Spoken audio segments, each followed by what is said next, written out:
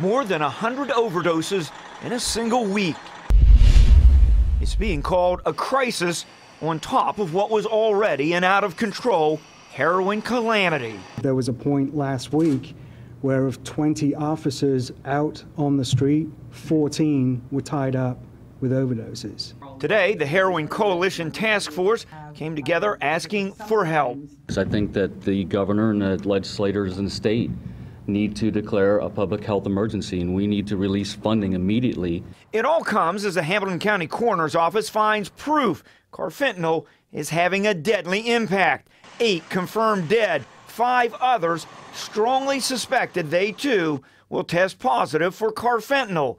And that's just the initial tests. We will be going backwards and testing the other overdose victims' bloods and body fluids for carfentanil as we go through this. Hamilton County Coroner Dr. Samarico says the appearance of carfentanil, a drug 10,000 times more potent than heroin, is so new they just got samples to test for it, and they're still trying to determine how much is a lethal dose. This is all something we're all learning, we're dealing with, we're working with our colleagues across the state and trying to get that information. A crisis that isn't going away, and everyone fighting it knows it could get worse before it gets better.